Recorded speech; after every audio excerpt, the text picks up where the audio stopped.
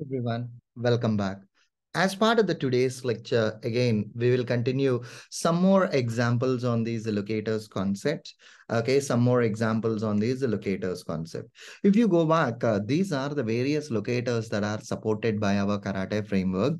And they have given an example on a CSS selector and as well as an XPath. These are the first two locators they have given. So one is a CSS selector and the second one is an XPath. They have defined some syntaxes out over there. We will study. And we have and locators if at all any object is having some text, and if I want to identify by its text, then these are some locators for the same. Okay, so in the today's session, we will focus on the XPath and a CSS. And in the next session, we will see how exactly we can identify an object by using its text. Okay, fine. So immediately a question that comes in our mind. Surendra, we were able to identify an object by its ID property, right? By using its ID property. Why we need to use either CSS or an XPath?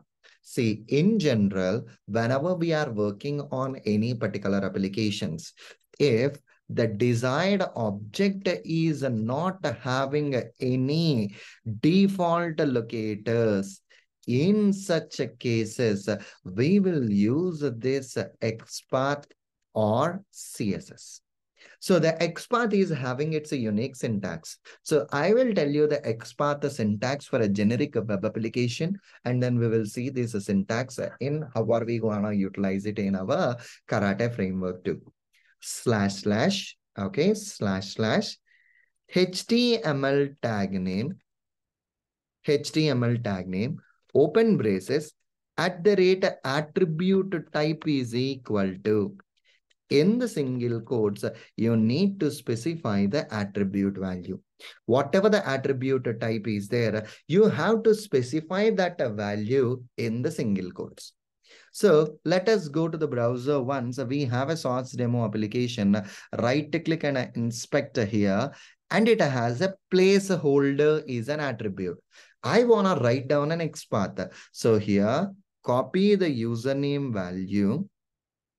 And it is a placeholder, right? Everything is in a lowercase.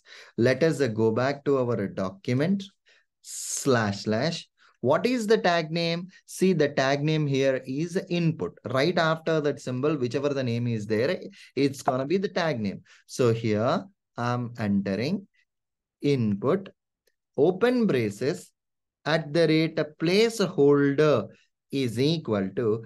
In the single quotes, you need to specify the syntax. Perfect. You have created an XPath. But how would we know whether it is a valid XPath or not? So the only thing is within the browser itself, whenever you are here, if you press a Control F, a finder will be opened. And if you write down your XPath, if it is a valid XPath, it will show up here. If it is an invalid XPath, also it will show up here. // it's an input. Open braces @placeholder is equal to. This should be placed within a single quotes. I just updated it. That's it. Okay. @placeholder is equal to, this is the one. So it's not a working. Okay. So what is the tag name here? See here, we have a place at this XPath, but still we are not getting it. Let's see. So what's wrong? // So you need to place two slashes here. // input @placeholder is equal to 1 So it means with the given locator, there is only one object and that object is highlighting in an yellow color. Now you have an XPath. Copy this XPath. Go to your karate documentation. If at all, any object is having an XPath, you just need to place a slash. That's we have already added in a syntax. Directly, you can write it down the code. So what I'm doing right now means, let me go to my editor. Here, earlier we have created three different scenarios. Hence, I have marked it as three different scenarios here. Okay, I just kept it as a three different scenarios. And right now I'm commenting everything. In order to comment, control question mark is the keyboard shortcut key that you can use it. Or what I'm doing right now means for these examples, let me create a new feature file. Okay, new file. I'm naming it as demo UI2 dot feature. Okay, demo UI2 dot a feature. And I don't want all this content. Let me delete the whole content. Feature. What is the feature? Validate application behavior with various locators. And right now, the scenario using XPath. Given, when, then, all these are one and the same. So that's the reason. Whichever the scenario that you have created for this, I'm copying it and I'm placing here. So this scenario is navigating to the source demo application, where in which it's trying to enter here. So instead of this value, let us place this XPath. So here, this is what the XPath is. Copy the XPath from here, come back to the editor and place it here. This is what your XPath is. Okay, this is what your XPath is. Perfect. If you have any issues, place a double quote here. Instead of a single quotes, I kept a double quote. Now, let me run this feature file, run as a Cucumber feature. So it's getting executed. Let us see whether it is performing the operations there or not. So it was supposed to open the source demo application, and on that source demo application, it should enter a value. Okay, so on the source demo application, it should enter a value in the username text field. Let us see, we created an XPath and it worked successfully. So this is the way how exactly you can use an XPath. So as of now, we created an XPath for the username field. Let us create an XPath for the password field too. Even the password is having a placeholder. So //input open braces at the rate a placeholder is equal to. I was able to identify this locator. Copy this locator, go to your program here, then again, input. What is that input that you want to enter here? So this is the thing. This is what my locator is there. I want to enter the password. So on this application, they have given the user credentials. You can use this as a username and this as a password. They have clearly given those details. Copy the username, update the username. Okay, so copy the username, come back, update the username, copy the password and update the password too. Perfect. So we entered the username and as well as a password. After entering the username and a password, what is the next action that it is pending in order to log in into an application? You just need to click on that button. So right click, inspect, and it has a data test or a type. So let us take a data test and write down an XPath. So //input open braces at the rate data test is equal to, I have defined it. Oh, where is this locator? It wasn't pasted. Yes, that's it. I was able to identify the login button to come back. Then, so guys, what is the command that we need to use in order to click on a button? So you can use a click command here. Click and directly specify that locator. Whichever the locator is there, just specify it. A click is a command that we need to use.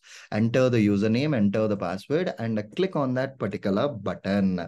So in order to enter a value in a text field, we need to use an input. In order to click on any particular button, click is a command that we need to use. These two things we have learned. Let me run my program and see whether it is entering the username, entering the password, and clicking on a login button or not. Let us cross check. And guys, if you clear clearly observe it's launching a browser, but it is not a full lengthy mode. It's in a minimized mode.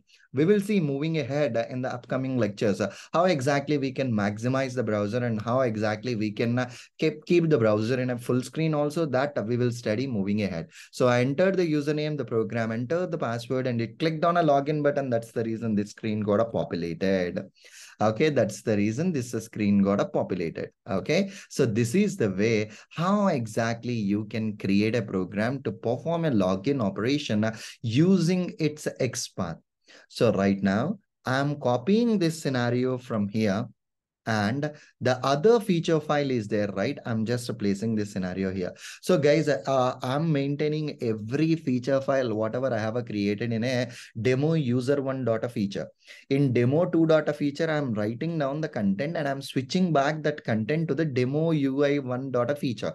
All these feature files I will be sharing you at the end. You can find it in a first lecture or a second lecture. We will place the lectures within the videos itself so that you can have an access to all the feature files that I'm creating within a session.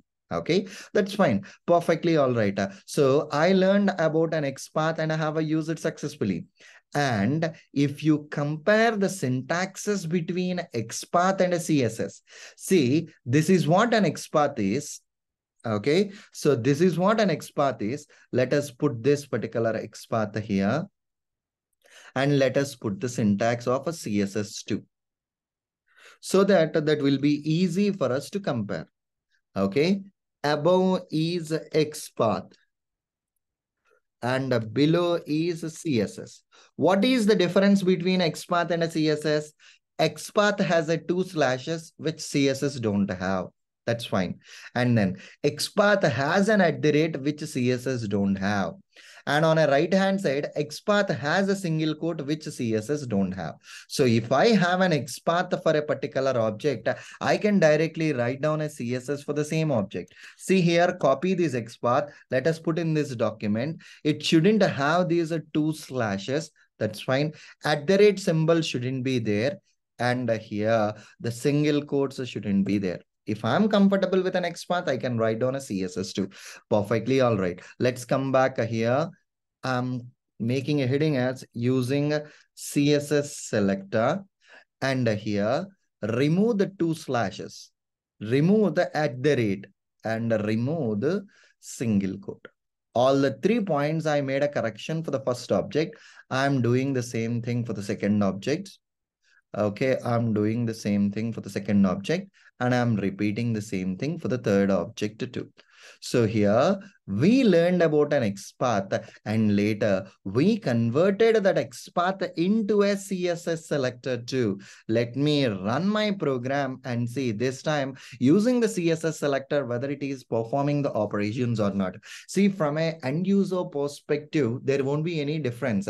It's gonna go and interact with the browser itself. But internally, the mechanism earlier we used an XPath and right now we are using a CSS selector. That's the basic difference. Apart from that, everything is going to be one and the same itself. So it should open the application, it should enter the credentials and should click on a login button like earlier. Perfect. The script got executed successfully. So this is the way how exactly we can use an XPath and a CSS as a locators. The next available locators is identifying by its link text. If at all any object is having a text, how are we gonna identify? That we will study as part of the next session. Thank you. Bye-bye.